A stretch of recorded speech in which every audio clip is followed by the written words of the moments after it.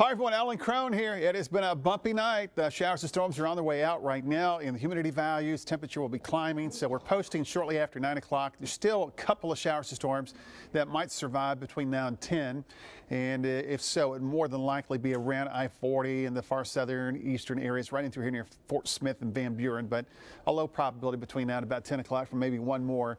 Later this afternoon and tonight, the severe weather opportunities basically to the east of our area, but there might be a couple of storms that could flare up later today and tonight and brush far northeastern Oklahoma, part of Arkansas, and the better chance for severe storms would be eastward in portions of Missouri to the east. So tonight, again, we are going to keep a low probability for a thunderstorm or two. It's about a 20% chance now, and we'll include the metro with that probability as well, anywhere across portions of east central Oklahoma and the northern areas. And you can kind of see on the future view that it does bring at least one signal into the area for that to happen. So we'll have sunshine, a few clouds, and a high this afternoon, 90 to 92 in Tulsa. The heat index from 100 to near 102.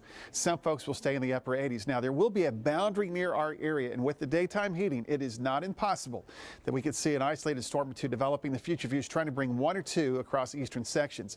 If that happens, it could be strong to severe, but again, the probability is still rather low. Tomorrow morning, we'll start in the upper 60s and lower 70s with south winds and very muggy weather tomorrow. The daytime highs climbing between 97 and 99 in the metro.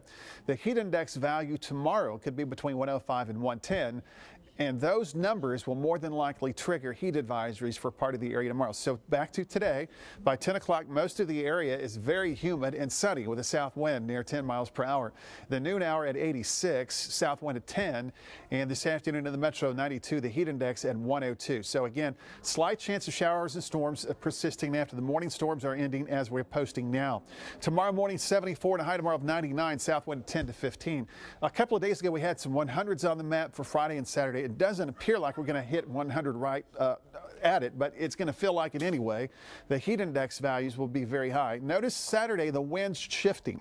That's a north wind developing behind a front around the 1 to 3 o'clock hour. The cooler or not as hot weather shows up Sunday. The morning low 69 and a high of 88 with north winds.